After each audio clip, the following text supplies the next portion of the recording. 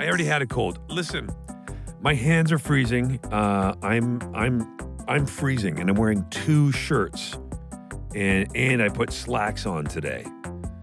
So I don't know what's going on. I feel like I'm out of sorts, but I am never too out of sorts to bring you guys an all-new SmartLess. Let's go. SmartLess.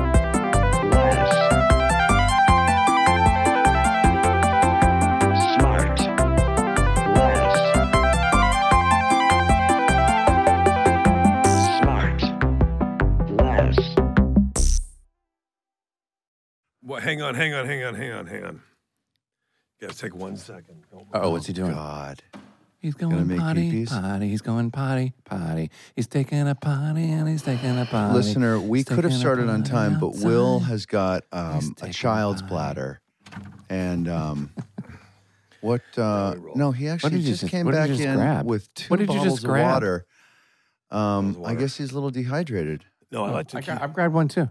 So, Will, I got a little bit of grief, listener, for showing up 60 seconds late on our last session. You were 3 minutes late. Oh, sorry. Check that. What's the math on that? That's 3 minutes. That's 100 and so it's 3 times 60 times 60, 180 so seconds. 180 seconds late.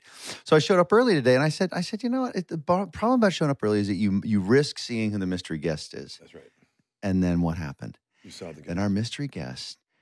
This guest accidentally bumped their camera cover and revealed themselves. And then I saw the guest was, and I'm thrilled. I don't know who it is. No, I know, because you were late. You see, that's the advantages of being late. I think I was right on time. Right on time. Will, are you with us? Yeah, I'm with you. I'm just bummed that you saw who it is, and because why it's not a real. The whole surprise thing, it was just to cut down on our homework. It's not a real big part of the show, is it? I think I love it, and people love it. Yeah, I think. But the audience is not. It's not a surprise to the audience. The audience knows because they know it's coming, but I don't know who it is. Yeah. No, I'm happy that we don't have to see your acting. Pretending that you don't know who it is. Sean, because you don't want to see Sean's acting. No. Nobody does. No. You know what I mean? I'm glad that we don't have to watch you go like, oh my God, who is it? That's why I said I know who the guest is. So I don't have to do I'm the excited. So do we start, or is there other topics to discuss? No, let's hear some of your pre-show patter. You always think I have pre-show patter. Listen, Regis, you come with a couple of stories. You got anything? I can come up what with something. What happened during our break? We just recorded one, listener, and now I can talk about this. Oh, what happened during our break? I booked a little thing. A job? Yeah, no. No. Whatever. I booked a 2 little night stay in this place on Long Island. For Valentine's Day? No, for much later than that. Well, are you going to do anything for Scotty for Valentine's Day? We give each other a high five. I mean, nothing. We don't do anything. Really? We don't do anything on our anniversary either. Do you guys do stuff on your anniversary? When is your anniversary? We talked about this. Quick, when's your anniversary? Mine? Yeah. 11/11. Is it really? Yeah. Oh, my God. Does Jen and Amanda know that? I know. Isn't that interesting? Yeah. We're doing next to nothing for Valentine's Day. Sometimes we do gifts for anniversary. I just feel like the whole gift thing and it ends up becoming a bit of a burden, right? Because you're with the person all year, and but you get. I get things that I want from her during the year, and she gets things from me. Exactly. Like you don't need anything to save up. No, you're not getting shit until there's an occasion. Is I think weird.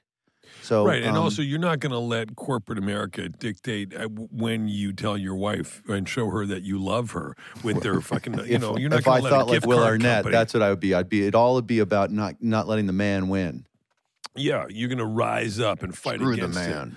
It. Yeah, screw the man. Good for you. And it has nothing to do with the fact that you're just too fucking lazy to do anything or think about anybody else other than yourself. Yes. I mean, if Valentine's Day was about golf, you'd go out of your fucking way. God. Celebrate. Why does it have to be one day a year? Yeah. I would love for you to just put on there now, just so Amanda sees it and you don't plan it, that on February 14th, just put golf all day, that you're going on a golf trip back to Pebble or something, overnight golf trip. She'll murder you. Just wait for her I actually do have a little bit of golf scheduled for during the day when the girls are in school. On Valentine's Day? And Amanda's busy doing something. Yeah, Amanda. Yeah, there it is. 9:30 to 2:30. Is that the thing that we're going to do? No, I'm going to invite you to this thing. 9:30 to 2:30. But Amanda's busy with her work she loves, and the girls are in school. And then it's going to be in the morning and at night, huh? How you doing? Oh no! Walk us through that. Yeah, that's when the love happens. How you doing? And by the way, does it start with that? Does it start with how you doing? Yeah, dusk and dawn. It's the morning and then how you doing? Yeah, well, why do your eyes get so heavy? You gotta keep it romantic. Eyes wide is not. There's nothing romantic about eyes wide. Eyes open. You guys do it. That's eyes shock. open? That's I used to do. Do you guys still do it eyes open, Jason? Yeah, You guys lots do it of eye contact. Like this, Yeah, like the face to eyes staring at each other. No blinking. No blink. No, don't blink. Wait, I used to go out to a bar with my eyes wide open with a drink in my hand, like just looking for anybody. Was that the amphetamines? That was mostly Really? amphetamines, right? Yeah. That kept the eyes real bright. Yeah, and then my how you doing would be much later. Yeah, after. You normally, it's okay to say how you doing after the deed, right? Yeah, that's right. you're a I'm gay Sean. dude, you can Nice just- to meet you. As you're After paying. you can, as you're zipping, you can say, "Hey, by Do you the way, mind I'm small Sean." bills? And how you doing, by the way? Do you mind small bills? Small. Will, what'd you do during the break, guy, for the last half hour? I went upstairs. I was playing with the little kids. We were just goofing around. What does that entail? What do you get down on the floor? You make funny faces? Yeah. Get down on the floor, do a little bit But then what do you do with the kids? Legos? I mean, we did do a little bit of Lego. Really? And then, we did a little bit of Lego and then just with, Denny and What's his name? Quick. The other one. no. You're having Well, I trouble. was playing with Nash too. Denny and Yeah, Nash there were you both go. there, but Good I was kind of grabbing, Archie or Abel. Either no, one. they're at school. man. Those are the other two kids. Yeah. If he needs I know help, all though, the kids. Sean. I spend more You time you trip with him my up. kids in What's the your last brother's name? week Real than quick, Will. What's your brother's name? Garrison. Nope. My brother Chuck, my sweet brother Chuck, whom I adore. Both sisters, quick. Tennis and Shanley. All right. So my sisters and I grew up, and Chuck was much younger, or he is much younger. He's almost 10 years my junior. So my sisters and I grew up, we were closer in age. My older sisters, I had two older sisters, Tan and Shan. What's up? They're great with Eddie in Toronto, all of whom you guys know. Sure you are. And then Chuck came along, and he was a surprise, as my parents call him. Uh-huh. An oops, And, baby. yeah, he was a All real right. pleasant surprise. Sure. And we weren't allowed to call him Chuck or Charlie, so we had to call him Charles. Just oops. True story. Who's called them oops? Who said that, though? My Who was mom. that? My mom. And so then he became Charlesy, which is even worse. Mhm. Like, oh, there But he it is. still There's honored Charles. her decision about what the name was. Well, yeah, we had to honor. Oh, you have to. You've met my mom. You got to honor my mom because if you Now, go Will, against I didn't Alex, name him Chuck. she will fucking take you Still down to at this the day? knees. So it's Ye- Charles. She corrects. She'll correct your grammar or your spell, whatever. I love She'll it. You strangers. said- She'll wake you up in the middle of the night to tell you you're not you're sleeping sleeping How correctly. you're sleeping wrong. Yeah. Yeah. That's so Well, good. actually, the doctors say that on your right side, because it's further away from your heart, like, hey, man, I was Yeah. asleep, for fuck's sake. Well, actually, technically, you weren't asleep. Does Chuck prefer Chuck versus Charles? I think that he doesn't really care, as it turns out. And so Bless we his still heart. call him Chuck, but he has a lot of friends who call him Charles. And How about Chaz? Ever Chaz? never any chance. You know who really doesn't care? You know who really doesn't care? The Our guest. guest? Oh. You know what, Sean? I'm sorry, dude. Are you fucking late, dude? First of all, it's my guest, and I'll tell you if my guest cares. Good, and I know good, that Will. she does care because she's interested. Oh, it's a female? In people. Oh. See how I'm starting to play like I don't know? You know, I know. Stop. Eyebrows This is high. That you start with eyebrows high. It's a awful. female. What? Yeah. But you know what? Jason does have something in common with this person in that they were both actors from a young age. Yeah. Oh. They've both been doing it for a long time. Is this Drew Barrymore? And then they know well, and That would be a great guest. She has had Drew would be a great guest. Fuck, I didn't think about it. I'm working on it. I know. I wish that. Can't I make her hope this deal. guest doesn't. I hope my guest doesn't hear that. She'll love it. She has been in so many things. She's one of those people. If you start telling all the things she's in, you're going to know who she is. To me, she is one of the funniest people I know. Full stop. Full stop. Every time I spend a moment with this person, even a text from this person, even if I get a smidge of a text from this person, I get a laugh. Even if I think about this person in the abstract, if I think about 6 people removed from this person, I'm laughing. Okay? I had the good fortune of making, I guess what you'd call technically a film together many years ago, but we spent a lot of time overseas. We were in Wales together, and we had a lot of laughs. And if it wasn't for each other, we probably both would have gone completely mad. And she's done so many amazing things, starting with, acclaimed roles like Slums in Beverly Hills, to Orange is the New Black, to Russian Doll. It is Natasha the one and only. Lyonne. How you doing? Now you remove the camera. Now you do it. God Look at her go. There she is. Oh, she's holding a microphone. She's got a hand like mic, too. She's got a microphone. He asked me to put it somewhere, but I said I'm not a professional in this. No one's ever done the hand mic. This is this is awesome. Now, hey, Will, did she spend any time in the Drew Barrymore. You're no Drew Barrymore, but you know what you'll do. What would Drew Barrymore I do? love Drew Barrymore. Will, did she spend any time in the Rolls Royce in Wales?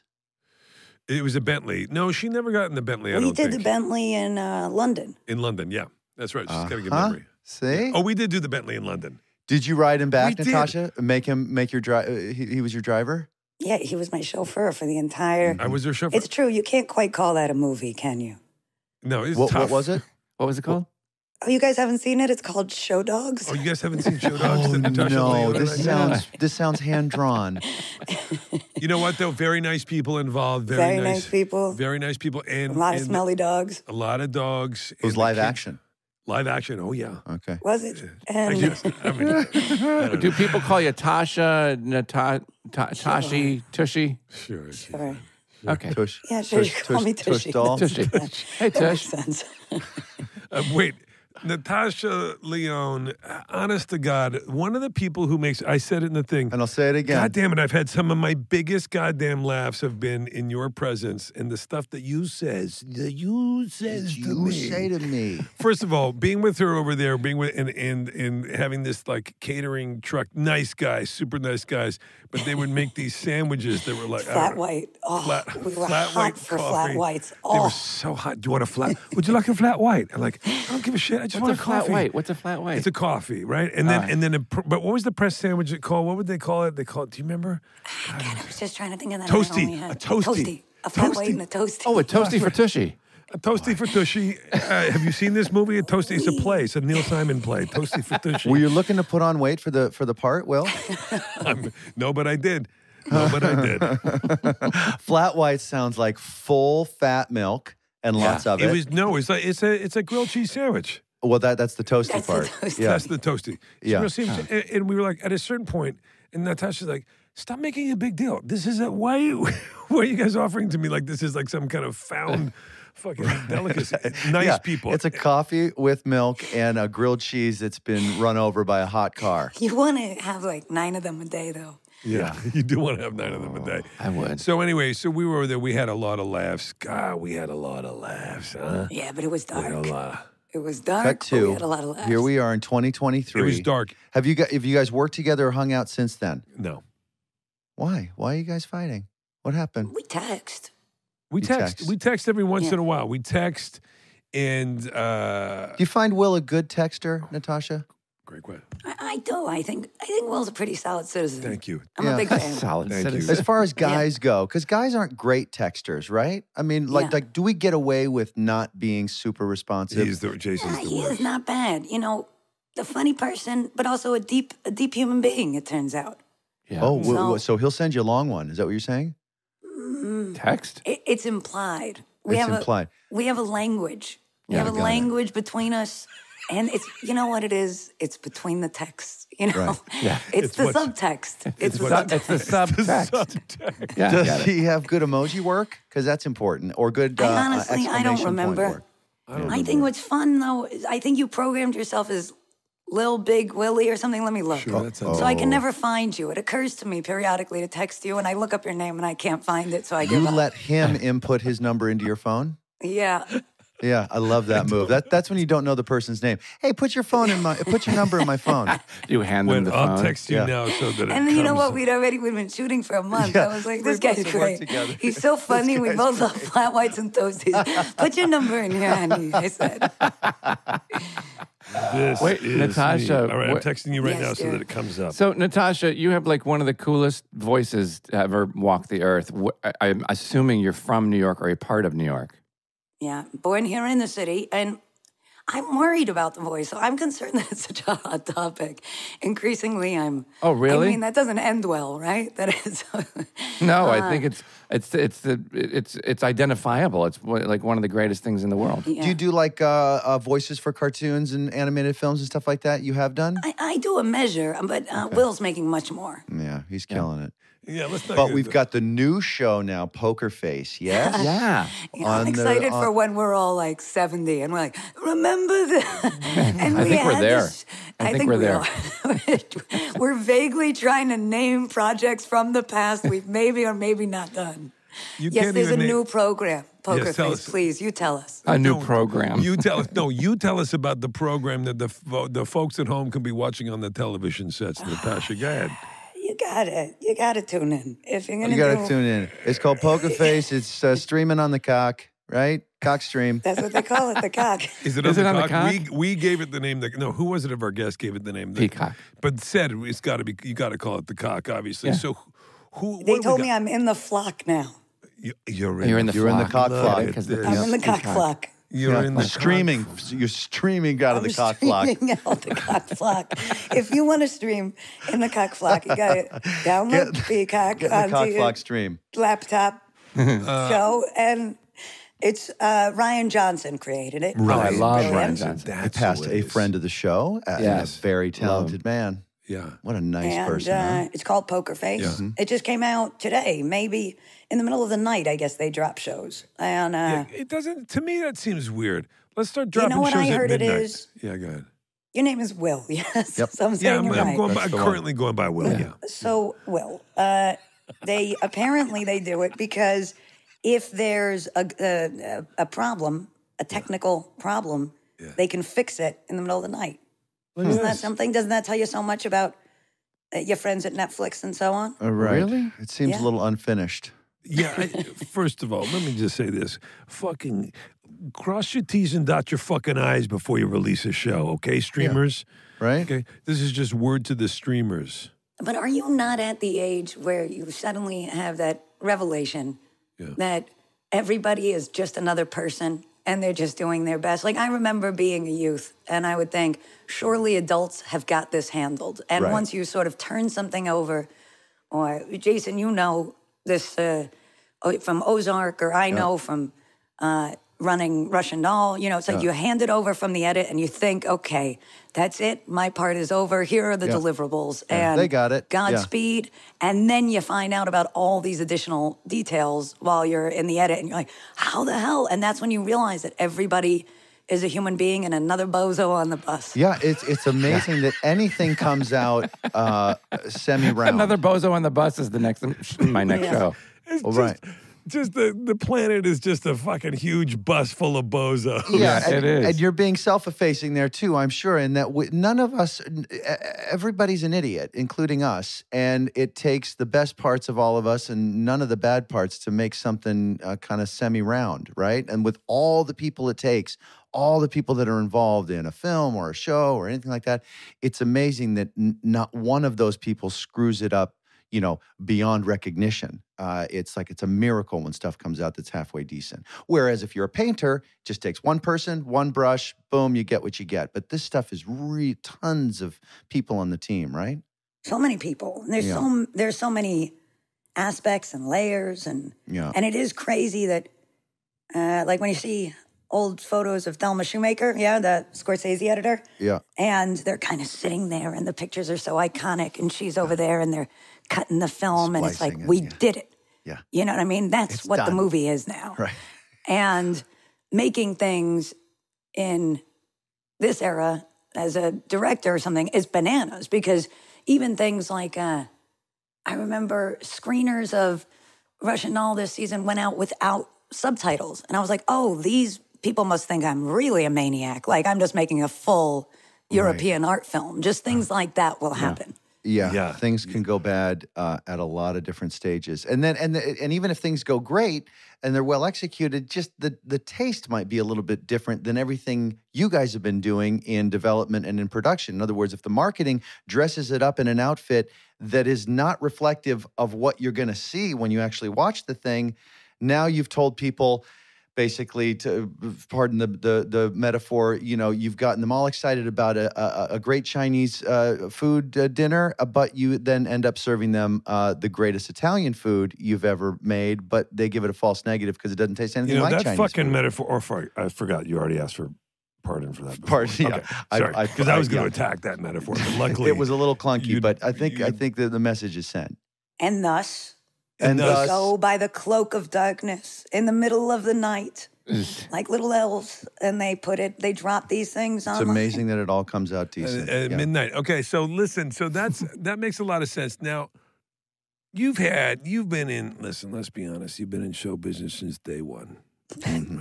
Out the womb. Out the womb, you've been in show business. You've been doing this thing. You've been out there. You've been doing, and you've done it all. You've been a star. You've been a thing, and now you're a filmmaker. Excuse me very much. Storyteller. Storyteller.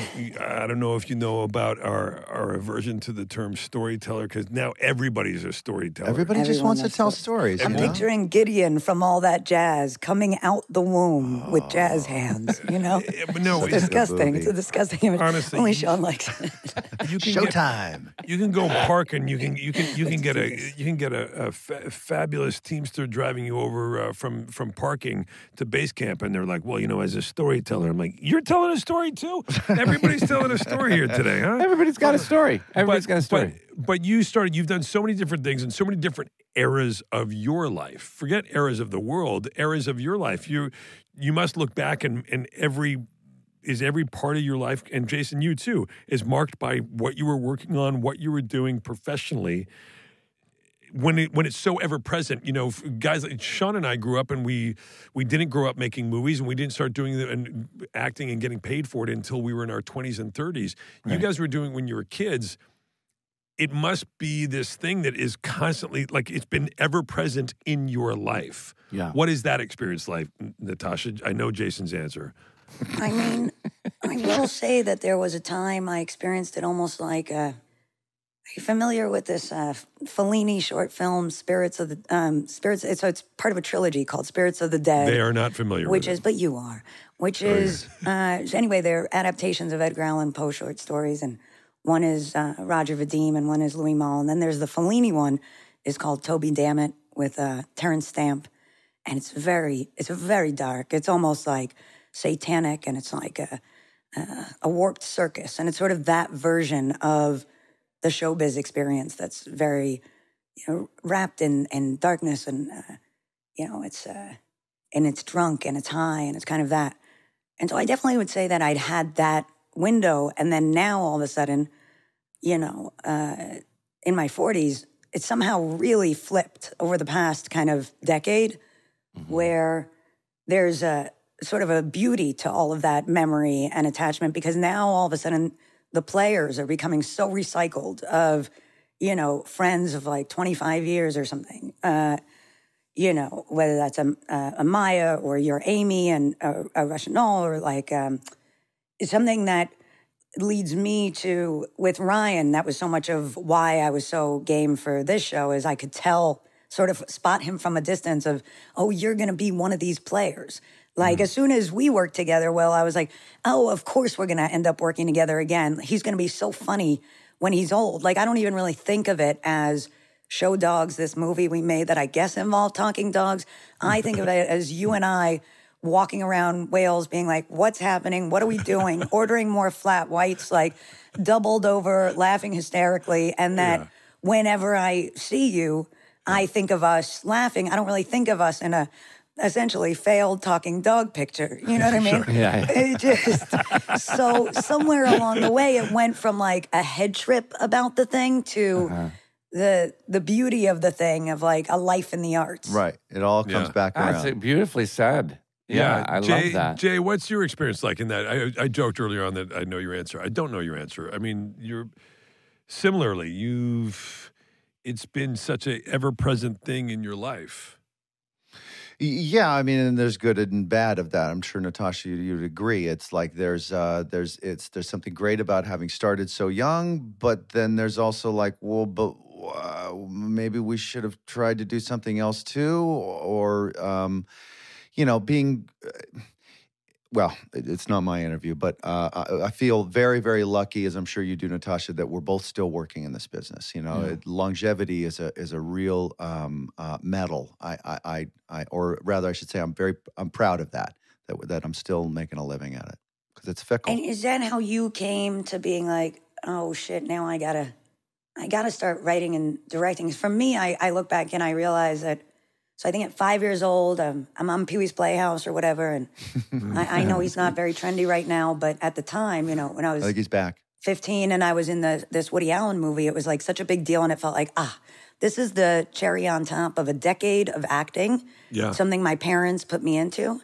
And then at 16, I was skipped by Tish to be a film and philosophy double major. I was like, oh, I'll read all these philosophy books, and then I'll write and direct these sort of Bergman but funny movies because I'll be a filmmaker now. Right. And then it sort of, took 20 years to kind of get back there. And it ended up being, I guess, all the things. Was that similar to your version of how you got here? Yeah, you sort of, you have career, like I wanted to be the next Robert De Niro, when I was like 12. And it was like, but I'm getting kicked out of class for being a class clown. So maybe when you got kicked out of class, they just pulled the bus over and let you off at Wilshire in Santa Monica? Because he was going right there with Jason was going to school in a massage bus that toured Los Angeles. Not kids untrue. massaging each other. Not untrue.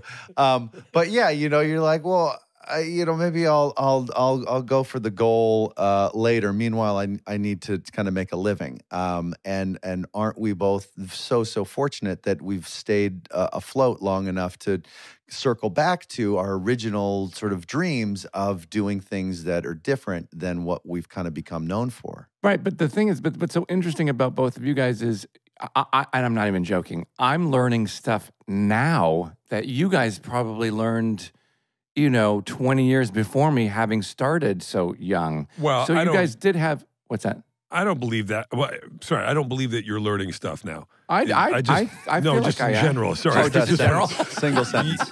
Yeah, sorry, I just had to cut you off there. I get know it. you very well, and it doesn't seem like you're learning anything. Probably true. But it's not surprising, Sean. And actually, I think that you're right. I have the same thing. I learned stuff way later, the stuff that they know because they've grown up in it. It's in your bodies already, and I'm still no joke. I'm still like learning stuff.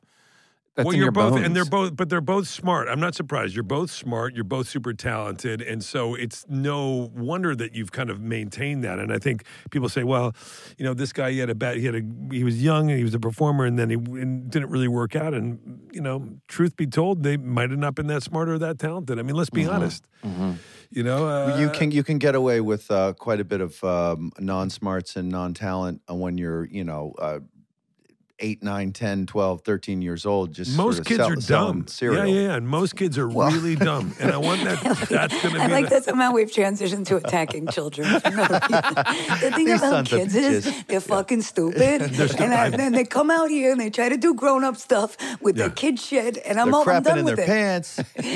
I used to have this acting Get a license, you dumb fuck. I used to have this acting teacher. In New York, this guy, George Loros. He was a great guy. And he'd go, when you're working with a kid, what fucking experience is a kid gonna draw on?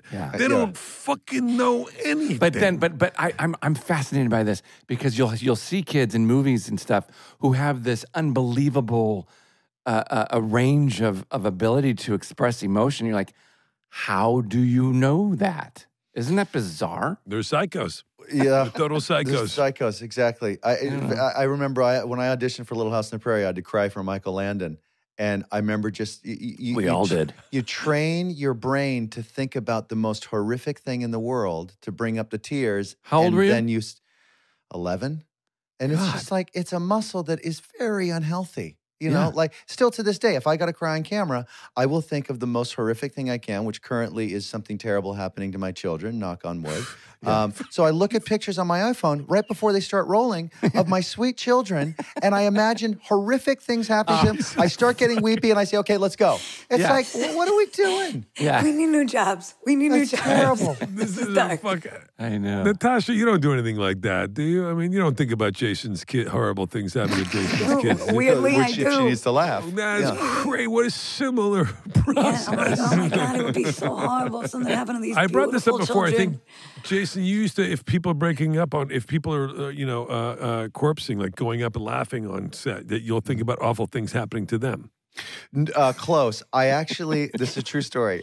Will Speck told me that. When you guys were doing Office Christmas Party, he said that, and everybody was cracking up during this one scene. You go, how are you not cracking up? You said, I just imagine all of them dying. Yeah. It's not. It's actually worse than that. If pinching my leg under camera, under frame doesn't work, I will actually just think these other actors that are being very, very funny are ruining the movie. That they're being terrible actors and they're destroying this I love project. that that's worse than something that exactly. dying. I get into Jason, disdain. Nothing worse than ruining. You guys are killing comedy. Disdain wipes the humor out of my world. So, Natasha, where was I? All right. So, now, you had all these great things. You've done all these things. As you mentioned, you did, which at a time, again, not very popular for a lot of reasons, but the Woody Allen picture, that was always like the kind of the hallmark of somebody who has accomplished a lot. When you get asked to be part of one of those ensembles, you go, this is somebody who's important. It was kind of like a stamp, right, to get cast in those. At that moment, you are an important. So you had that. You were doing a lot of very cool stuff. And then you've gone on to do lots of, you started working in television. In fact, you were one of the first streaming shows around was Orange is the New Black. And you're a regular on that for 7 years? Yeah, it was a long time. Yeah. How did you, so great. as somebody who was such a stalwart in film, what was that transition like for you going to doing in effect, the TV series? Was that something that you were interested in, or did you need the job at the time and you were like, fuck it, this is a great opportunity? Or, I don't know, did you like that process? It was super weird. I mean, I even hear the way Ryan and I will talk about this, Poker Face Mystery Show, and we share a love of Philip Marlowe, and Altman's The Long Goodbye, and, I love it so much that in Co-Creating Russian Doll, there's like a cat, oatmeal, and it's a direct rip from The Long Goodbye. Like, there's so much about that Philip Marlowe thing. But, when I think of Peter Falk and like the love of Peter Falk, it's not just Columbo. I really think about all those Cassavetes films that, as a teenager, I was like, this is who I am.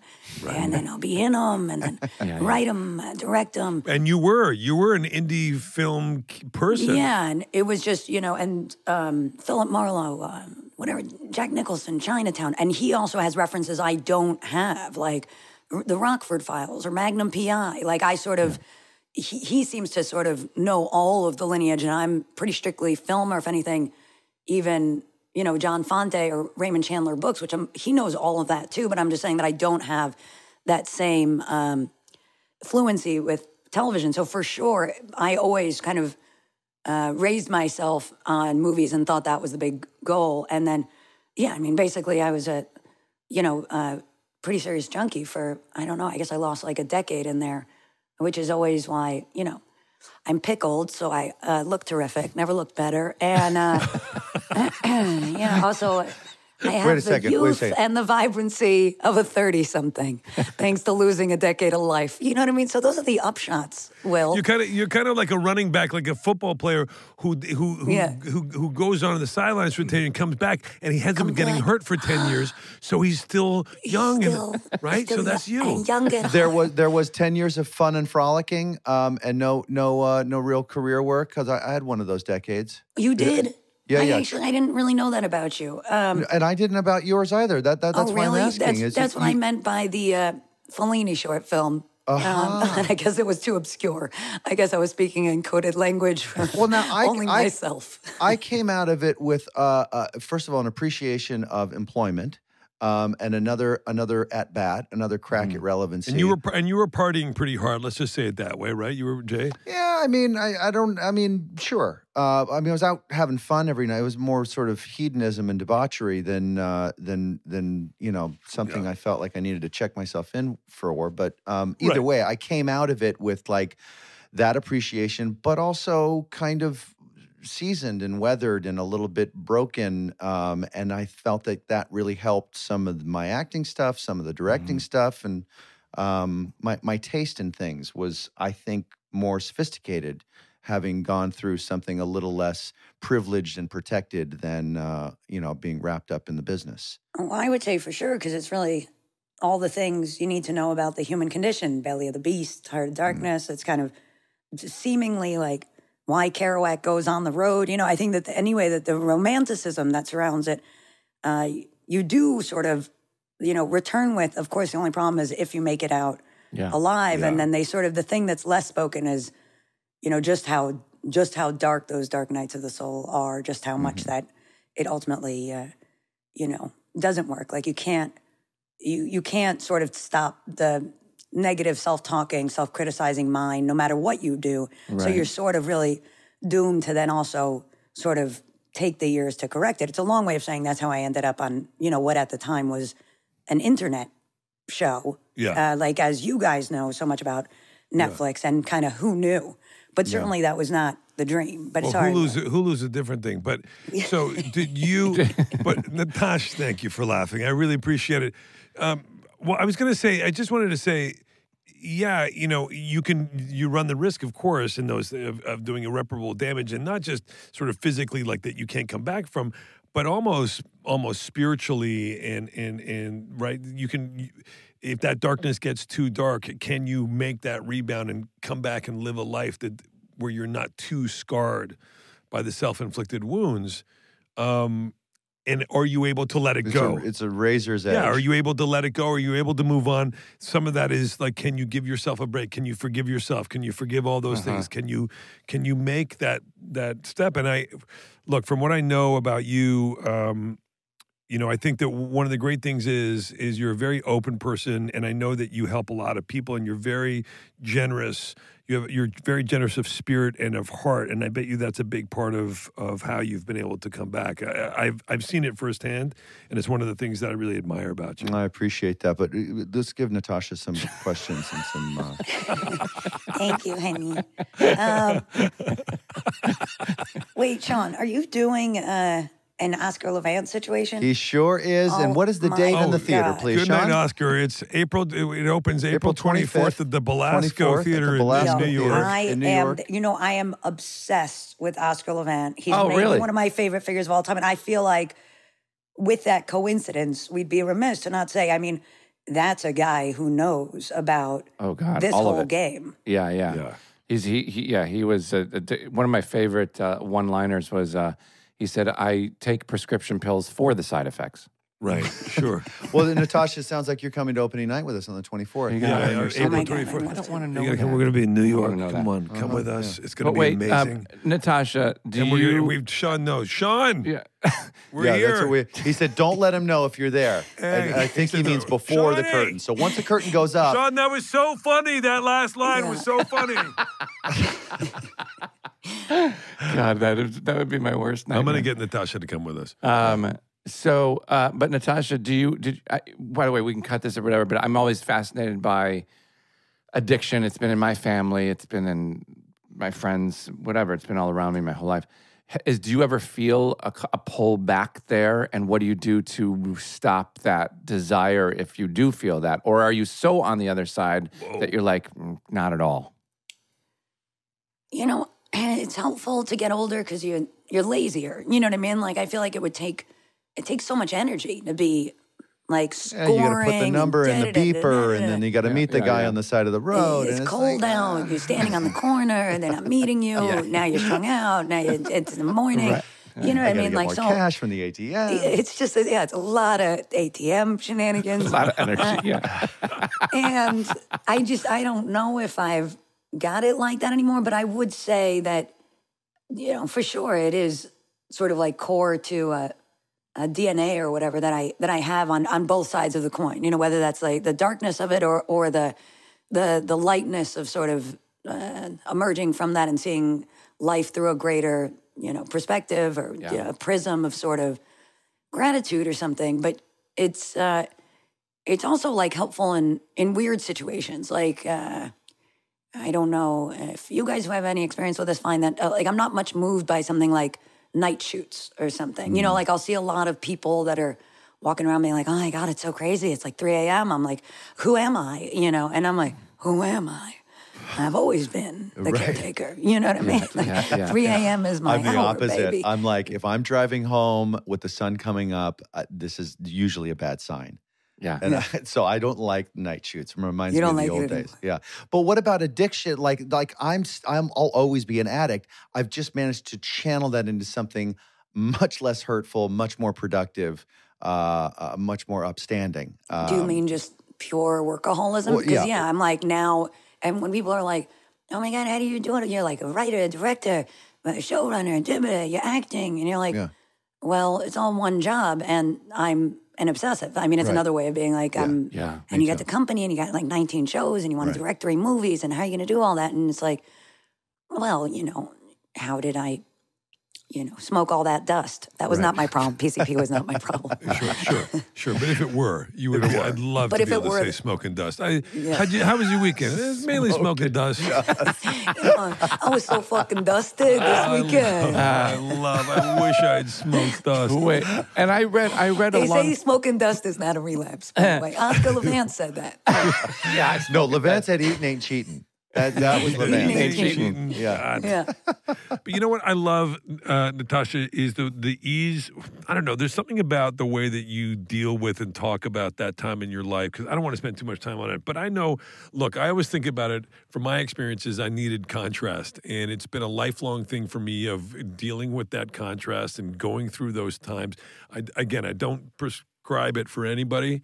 But sort of coming out the other end of it, it does give you, I don't know, perspective. And I've had so much perspective, and I've been the beneficiary of so many people's, so much kindness, and so many other people have been really helpful and great people in my life. And it's given me now, as I'm 52, such a different appreciation for life, an appreciation for my kids, an appreciation for the people I love. And it gives me such a great, better approach to life day to day. I don't sweat the small stuff in ways that I used to. I don't, all that kind of shit. I'm just, I don't know. I wake up every day. I don't know about you. I wake up every day and I'm like, boy, I'm happy it's a nice day out today. Boy, I'm lucky I'm having this cup of coffee. Boy, I got to suck back 6 cigarettes while I'm doing my little, you know what I mean? The beautiful Working things. out, Well, you definitely, I would say, you know, first of all, I mean, I'm transparent about it. Well, one aspect of it is I have no choice, right? Like, in other words, it's out there. I guess I was lucky that it wasn't in a cell phone era.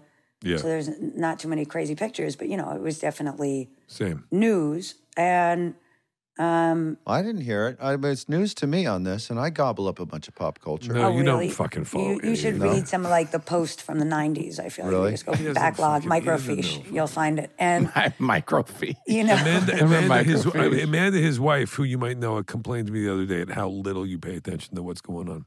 Well, no, but it's because I'm busy watching the news. No, you're not watching the news. But I think more than that, there's an opportunity there, you know, in the transparency, which makes you sort of like, I always feel like I have this sort of duty in a way to my inner child, for lack of a better term, which is really like she very badly wants to tell the truth. Like she really is like hell-bent on integrity and good times and hanging out, and is sort of like a misfit and lawless. And I have to kind of like wrangle her and make her do adult stuff. But mostly she just doesn't understand. And I would say I have this very much in common with Charlie, this character from Poker Face, who like doesn't understand the point of lying since we all die. Like John Lennon says, just give me some truth, you know, and really doesn't understand why the setup or the conceit of life is about, you know, small talk and being fake and lying about how well you're doing. Like, there's nothing inherently embarrassing about life being a double-edged sword. And, you know, the buy-in of the game is we all die in the end, and that's a super head trip. And the whole time you're supposed to be sort of ambitious and involved in this rat race and watching out for your health. And, you know, you see bodies piling up of, you know, people, suicide rates or whatever. It's hard to kind of make sense of the riddle of the game. And addiction certainly helps you to understand that, like, every person, I mean, it's one of the darkest parts of showbiz is, you know, the solipsism that comes with people thinking they're the center of the universe. So, like, that revelation of getting clean that's the big one, right? And you start to see that everybody is a real person who's going through all their own little micro dramas and darkness and all this stuff. So I don't know, just globally, to me, it feels like transparency is a sort of, you may as well, because what's the difference? Like, there's I think about that such a better chance of helping. Well, I think the only problem is you run the risk of, because people, sensationalism and click feed and bait and all that kind of stuff, that they want to boil what you say and your views on stuff and boil it down to. I remember once when I was very honest about the fact that I had relapse, you know, I say relapse, but whatever that means to people. When I had gone out and I've been drinking and there was like a, you know, all of a sudden, like the Daily Mail, like, Will Arnett admits that he hit the bottle. Well, I didn't fucking hit the bottle. You know, it's like, and then it was picked up a bunch of different stuff. And so then somebody else says, like, hey, you don't want to talk about it anymore? I go, not really, because every time I do, it fucking smacks me in the face because somebody writes some snarky fucking one-line click thing. So it's like, yeah, but that's the media's agenda, you know, and that's their business. It's none of our business. But what I sense from you, Will, and from you, Natasha, and what I try to do is do exactly what you're talking about, Natasha, which is be mindful of that little kid that's still in all of us. And if you're honest with that little kid and you give that little kid the sort of the agency that kid deserves in your life, you know, that presence in your life, and you don't try to, you know, work on some veneer or some artifice that keeps that little kid hidden, and instead let that kid be a part of your decisions and your behavior every single day, then you're not asking people to buy a bunch of shit that you can't sell real good. You know, you're just being honest and being you and being the only you. There's only one Natasha. I think I think that's right. Natasha, I was thinking about this last night. I think that there's great power in being vulnerable. Mm-hmm. Amen. Or being open. It's the only way we can be funny. All four of us are funny. Like that, you can't, there's nothing funny about somebody who's bulletproof. Like, it's all about, you know, warts and all and being because, you know, the flawed. thing that what you touched on, Natasha, about talking about we're all going to die. I think about that all the time, and not in a morbid way, but it makes you become self-aware. I bet you're first, Sean.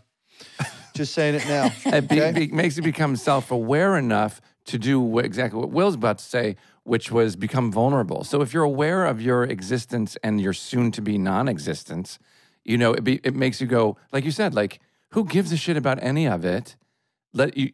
Be open, be honest, be vulnerable. Tell people how you feel in the moment. And if it scares you, it's a way to overcome that fear of expressing your emotion, I think. Yeah. And I do definitely feel like that softening happening of, like, I was so into kind of like tough guys as a kid growing up. That's probably why I have like this, you know, accent or whatever. I watch Scarface or like Sylvester Stallone, Rocky. That's what I want to be. And like you were saying, De Niro. And I mean, I loved, you know, Betty Davis and Jessica Lange and whatever. But really, I was like, those are my guys. Yeah. And I think also in many ways I was using that as a way to sort of be safe in the world and say, hey, I'm not like this other game. And now over the years, though, even in talking about things like addiction, which it's just something that never goes away. I mean, those are just like facts. Yeah. There's nothing to really hide there. It'd be a scam to say otherwise. I do now feel this sort of softening happening where, yeah, it's just, you may as well tell the truth, because what else are you going to do? And you may as well, like, you know, Will, when you say, I wake up and it's a beautiful day and I'm grateful, it's like, you know, for sure sometimes that takes me a second, but it's like the gift in a way is the experience or the familiarity with self to not take it too seriously anymore, whatever, that sort of, I guess, more like a Buddhist idea of watching the thoughts or something. So I'm more like, oh, right, I think it's a piece of shit day, but we're going to get up and like have some coffee. And I mean, it's really for me the joy of comedy, or like, you know, like spending this kind of life with Fred and Maya and Amy is like just that sense of now we're laughing hysterically about a third thing. And in that space, it is an altered state. And now I've had a full mood shift where suddenly I'm stoked. And now I'm in the car driving and the sun is sort of, music's playing. And I'm like, it's not that bad, is it? Yeah. It's your new healthy drug. Jason, can I ask you a question? Do you find that you're sort of like, before you start a season of Ozark, like for me with Russian doll, it's a little bit like before I start the season, I'm like, and that's who I'm going to be. And I'm going to wake up and I'm going to be excited about this cup of coffee. I'm so great. I get to have this show and it's my baby and it's going to be great.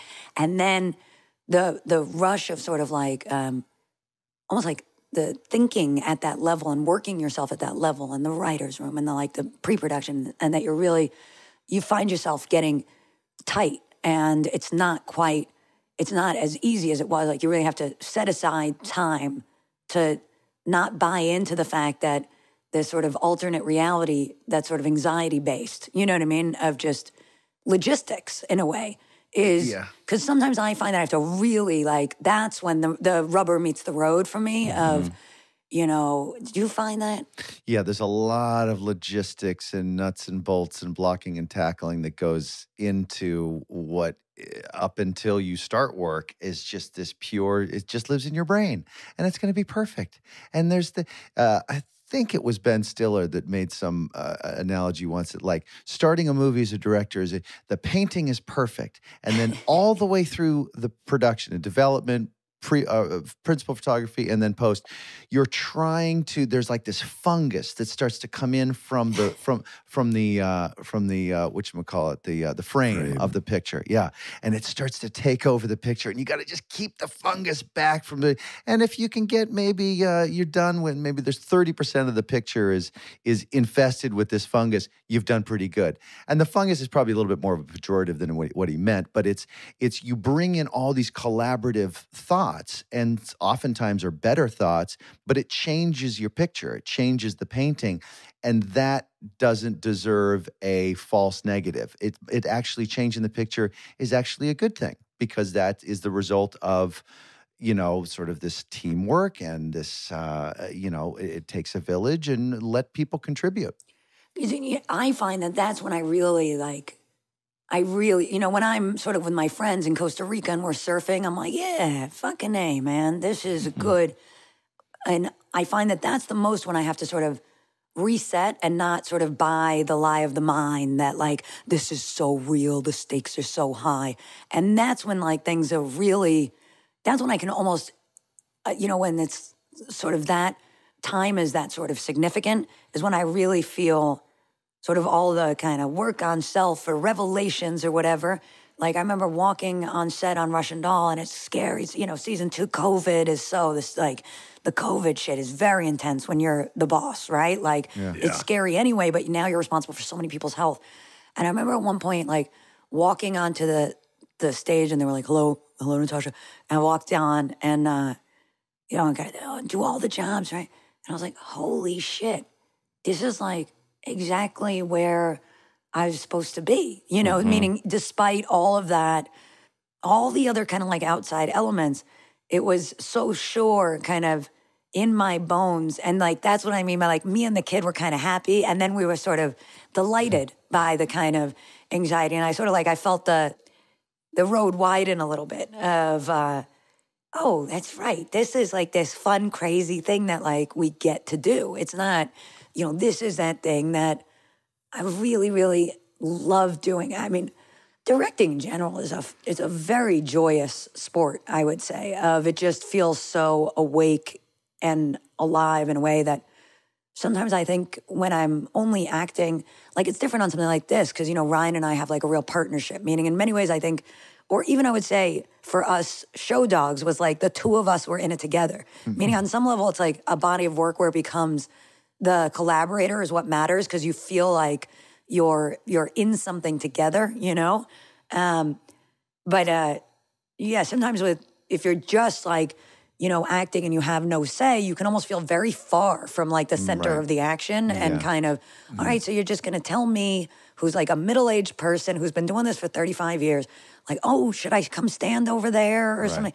Or you're concerned I'm going to go pee and maybe I'll never come back. I'll forget that we're shooting, like they're just so concerned all the time. Are you directing any of these poker faces? Oh yeah, I did one that's not... So like, the last one we finished because of the schedule and everything, but it's Nick Nolte. I got to direct Nick Nolte. Oh, no way. Oh, yes. And now there's a real troublemaker. Yeah. He was great. Was he responsive to your direction? Oh, yes. And like we had that thing that you're talking about, that like vulnerability that comes on the other side of darkness or whatever, which is we speak the same Engie, That's great. So we had a lot of fun together. That's cool. Oh my God, I love him. Yeah, he's so interesting. What a great actor. I'm a huge fan of his. I haven't thought about him in a minute. I haven't seen him in anything for a while. A lot. I'm so glad that you got him. That's going to be cool. Oh my God, he's so like that face is really addictive. That's what I mean by like you're standing at the monitor and like we use all these zoom guns on Poker Face, like little like Altman slow zooms or whatever. Yeah, and you're just like standing at the monitor, riveted, just pushing in on Nolte, and all he's doing is thinking. You're like, oh, that's a fucking actor. Like, that's just the smallest like flicker and you're fascinated. Like, how do I get inside of your face? I love you using the zoom too instead of the dolly push. It's such a different feel. I dork out on that. That's a lot like Ryan. I guess it's Stevie Edlin shot the pilot who does all the Brick and Looper and Star Wars and all the Knives Out, Glass Onion with him. And yeah, it's a lot of that's like baked into the DNA of even like the Columbo pilot that Spielberg did, with like that it's got that long shot down to the road. Wow. Yeah. I was just thinking about how do I get inside your face, and that's obviously what the sodium said to you, Jason, last night. Yeah, but it did. It got there. Got no resistance from me. It got there. It got. The door was wide open. Jesus. Natasha, would you be happy if you did nothing but direct the rest of your career as opposed to act, or you want to do a little of each? I mean, I think so. I'm definitely like wanting to be in my Sidney Pollack era, where like Kubrick calls you up and says, "Hey, come be in." Eyes Wide Shut. Yeah, come be in Eyes Wide Shut, but mostly you're kind of... Also, I feel like we don't talk about those guys enough, like the Sidney Pollacks, who are just kind of... Or you can direct it like Tootsie and just give yourself a great role in it. Exactly. So, but that kind of... I would like to be that guy. That's like my dream sweet spot. Right. It's so funny you say. I just watched, for a different reason, I watched the first half of Husbands and Wives the other night. And Sidney Pollack's in that. Remember, in the first scene he comes in, he says they're getting divorced, they're going to go for a thing. He's so great. There was something and then I was thinking about him and Tootsie and stuff. And this guy is like, he's a fucking gem, wasn't he? He did so many episodes of Will and Grace. He played Will's dad. He was Sidney great. Pollack? Yeah, it was fantastic. Wow. It's amazing to be, and so are you, Natasha. You did an episode of Will and Grace. I sure Favreau did. puts himself in a lot of the movies he does too. Yeah. John likes a Favreau, little acting. Yeah, I mean, I think I guess, Ron Howard's done very nicely for himself, but I guess he doesn't. Does he really act at all anymore? No, he puts Clint in. Puts Clinton instead. He puts his brother in, he won't do it. Danny DeVito, really underrated. I mean, he's made some major movies. Yeah. I know. Yeah, that's true. Clooney directs himself. Affleck directs himself. Yeah. Mm-hmm. Jason Bateman directs himself. Bateman. Little Jakey Bates. Bradley. Think about Bradley. Yeah. He's Bradley done a with good job. Maestro, obviously Star is Born incredible, and now his new film Maestro is off Stunning. the chart. Can't wait. Have you seen it? Can't wait to see it. It's stunning. Yeah, it's amazing. It's amazing. Well, and also he's done such a, great job that it feels like a real event when he's directing something, and also he gets to work with so many great people when he's just acting, because I think, and I sort of have this theory that we're all going to look back as, we're dying. We're not going to really remember, kind of like, in this one, I was the director, but at this one, I was an executive producer. Like, just all of that sort of sense of ego around it will fall away, and it'll be more like, sort of like flashes of the things we made with the people we were hanging out with or something. Right. Getting back to what you were talking about before, it's like, I'd be happy if I spent the rest of my life just working with the folks that I've really enjoyed working with and my friends. And I mean, I think we've accrued a nice big troop. Yeah. We should start just getting going on that. Yeah, think but so, I too. do. I love that directing. It makes me so happy. Yeah. It really does. Oh, Natasha. I mean, We've taken honestly, 10 more minutes than an hour. That's going to cost We've us. gone longer with you than we usually go with Really? people. Yeah. Yeah. And We you could said talk to you $100 per minute over the 60? Wow. So Right? you said- So I that's think that's what it- yeah. $1,000. That's, we'll split that up 3 ways. Yeah. Well, it was a tough deal, but I'm glad you came. I'm so glad that you said yes to coming and doing the show, Natasha. Honestly, I just love talking to you, and you're such a great person. Thank you, And- Natasha. Thank you. I'm so happy for all your Likewise. success, and I'm very happy about Poker Face. Can't wait. Wait, is it out or it's Oh, coming? it's out. So it's out now. It's on Peacock. It's on Peacock. It's really pretty great. I mean, Ryan is great. Ryan Yeah. Johnson, Poker Face on the streaming on the cock. Yeah. Wherever you get your cock, wherever you get your cock from, because I don't know, some people use Apple TV or they get it on there. But what I'm Yeah, saying but is, wherever wherever it is that you generally get your cock, That's what This is a great stream coming Sean, out of I'm it. really coming to that Oscar Levant. I'm telling you right now. I would love Yeah, it. Come we'll see. carpool. end of April, we're all going to the premiere. It's going to be a big event. It's going to be Very incredible. sweet. So you're welcome to come. Please do. We'd love to have you. Come anytime. All right, guys. Thank Come you. anytime. That's what On the cock. On the cock. Okay. Thank you, Natasha Lyonne. We love you. You're the greatest. Thank you, honey. Thank you, Thanks, Natasha. guys. Thanks to so see much. you. Bye. Bye. Bye.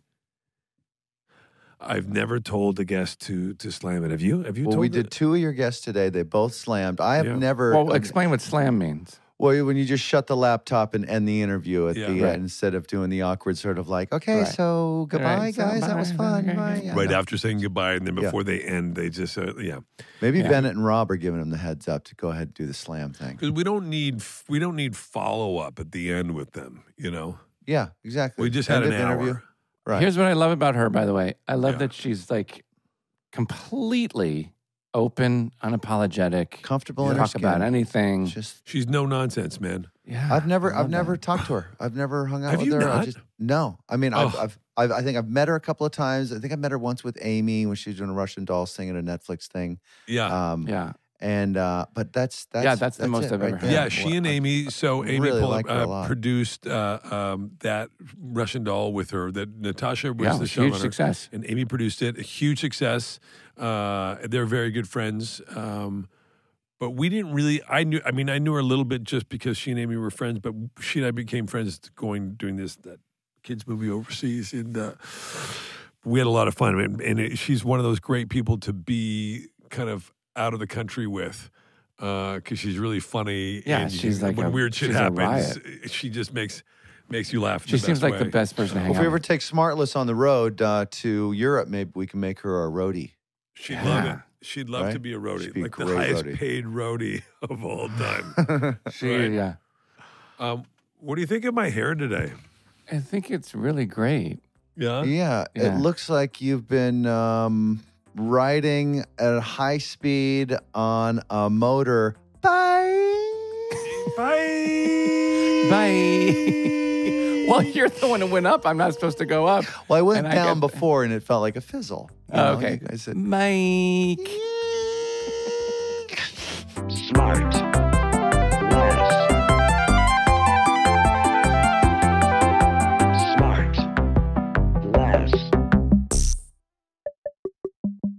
SmartLess is 100% organic and artisanally handcrafted by Rob Armjarv, Bennett Barbaco, and Michael Granteri. SmartLess.